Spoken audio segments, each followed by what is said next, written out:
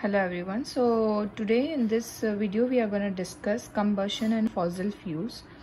So what we are going to discuss in this whole chapter is all about combustion and its types, flame, fuel and characteristics and types, and fossil fuels, right? So first of all we would discuss what is actually the term means, combustion. So combustion is the chemical reaction that produces heat and light, okay, when a substance burns in the presence of oxygen. You could see the substance has been burned. So this particular thing has been termed as combustion, right? Now substances, there are two type of substances. One is combustible and one is a non-combustible substance, right?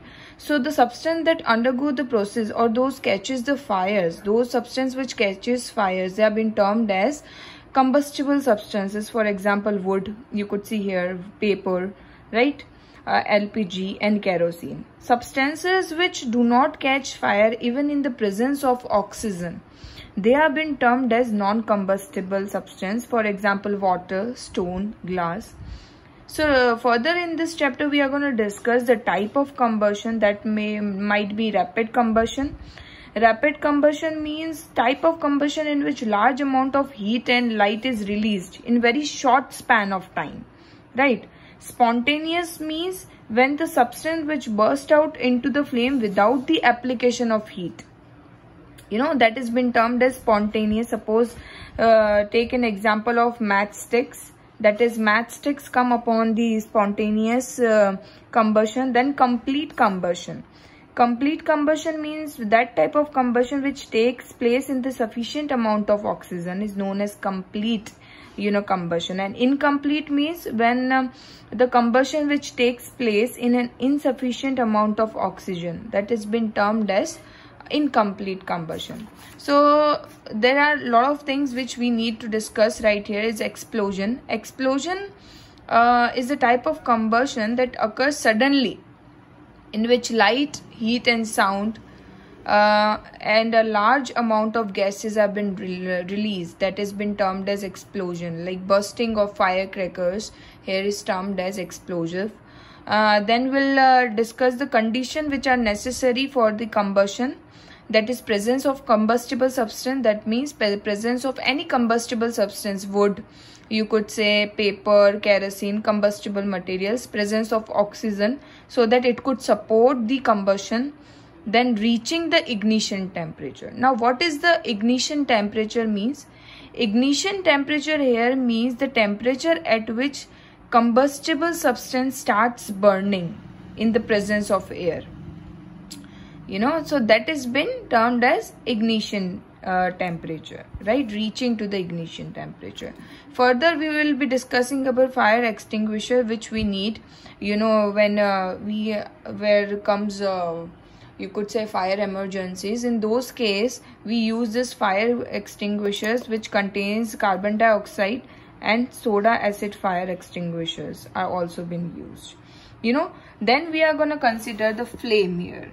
The characteristics of the flame. The variation in the color of the flame of Bunsen burner with increase in the water supply. See, you could see the characteristic here.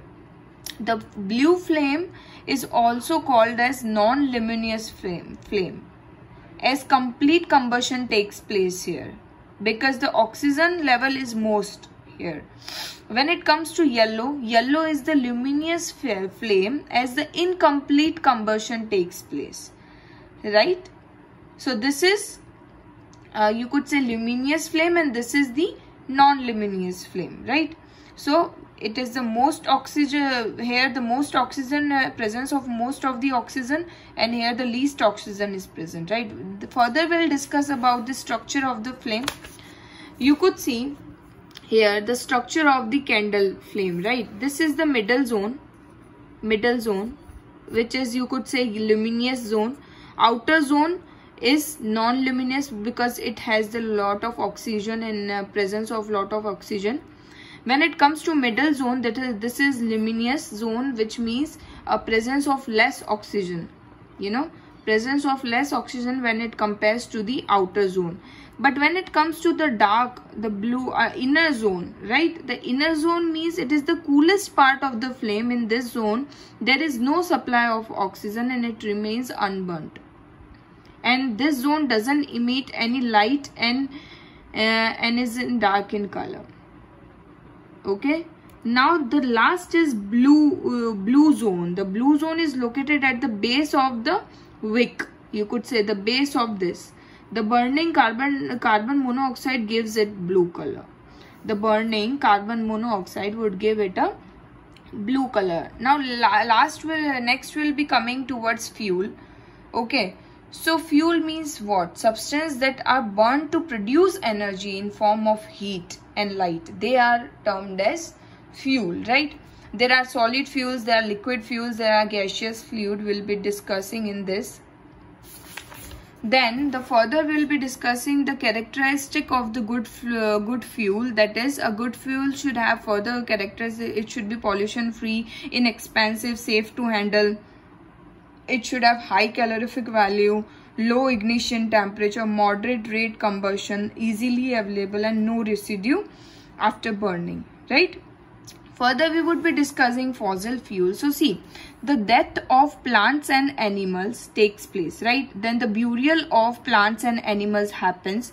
Then they are covered by the layers of sand and sediments. After millions of years, the remains of buried gets deeper. The remains of buried plants and animals, they get deeper and deeper. And right conditions, right temperature, high temperatures and pressure, the formation of with the formation of the sedimentary rocks, the formation of fossil fuels occurs. Further, we would be discussing here coal, petroleum, the products that are obtained from coal, you could say coke, coal tar, coal gas. Then we would be discussing petroleum. Then further we would be discussing natural gases, how we need to conserve our natural resources, our fossil fuels. What are the limitations to the fossil fuels? Here is, they are limited in supplies. We need millions of years for fossil fuels to be formed, but when it comes to resources, it will get exhausted soon, right? And it causes air pollution. Of course, the fossil fuels, of burning of fossil fuel, there is a lot of air pollution occurs because of that. Now we need to conserve our fossil fuels because they are actually in the limited stock we have. They are limited, they are exhaustible resources which can be exhausted soon. So we can use the alternative sources of energy like solar, wind energy, which are inexhaustible in nature. Judicious use of existing you could say resources. Avoid plastics. Then use of public transports like train, buses. Use of natural fibers instead of nylon. Use of fuel efficient vehicles, use of biogas produced from garbage, cattle dung and waste materials. So further we would be discussing a lot of details of this chapter, but this is the review of this chapter. So please go through the chapter and let me know if you have any questions. Thank you so much.